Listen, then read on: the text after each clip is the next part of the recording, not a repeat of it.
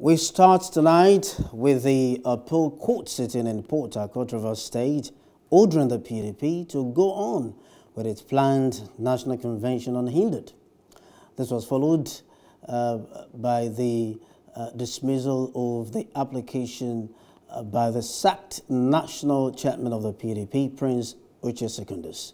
He was seeking the suspension of the party's convention scheduled for 30 and 31 of October. Agreed that the application was not an abuse of court process, contrary to what they said. However, the court took the view that because of all the arrangements that the party had made, and also all the expenses that they had incurred, that the injunction would not be accepted.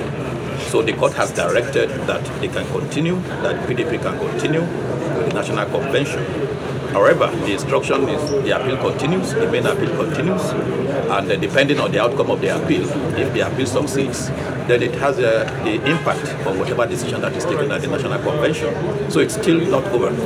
The Court of Appeal, Port Harcourt Division, has just delivered a considered ruling where the court has dismissed the application of the applicant, Prince Secondus, to stop the National Convention of P.D.P.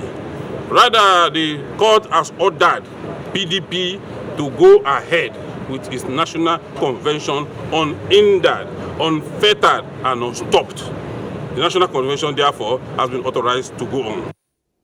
Hello. Hope you enjoyed the news. Please do subscribe to our YouTube channel and don't forget to hit the notification button so you get notified about fresh news updates.